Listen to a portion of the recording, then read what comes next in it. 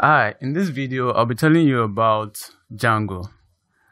If you know Python and you've been wondering how you can use Python on the web, Django is a framework that helps us to develop websites using Django on the backend. What is Django? Django is a framework built with Python. What is a framework? A framework is a piece of code that someone else has written that helps us to perform a specific action. So there are different frameworks for different programming languages. The framework for web development for Python include Django, Flask, WebPy, I think, Django, Python, WebPy, and the likes.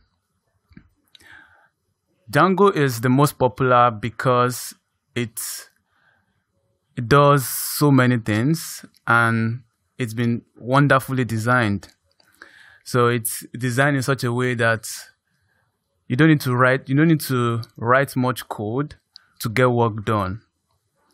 Unlike other frameworks like Flask, where the structure has not been provided for you. So Flask comes just the way Python comes. You can open a file and then start writing your code.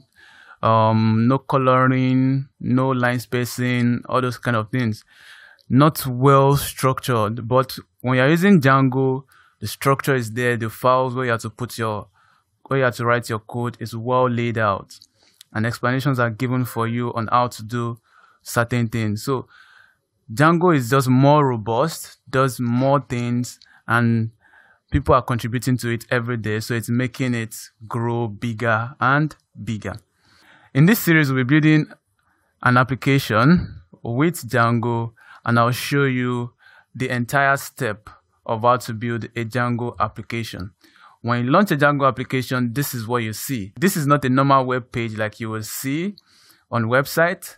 This is just showing you that I have installed Django on my system. So, when you open a browser, you type where you want to go, and then it takes you there. Currently, because I'm running from my system, I'm running from a port called port 8000, and this is what is currently showing because I have installed Django. Later on, I'll be showing you how to put templates into our Django project and make it display a web page like instincthub.com. Something like this. If you're excited, leave a thumbs up on this video and subscribe to our YouTube channel. I'll see you in the next video.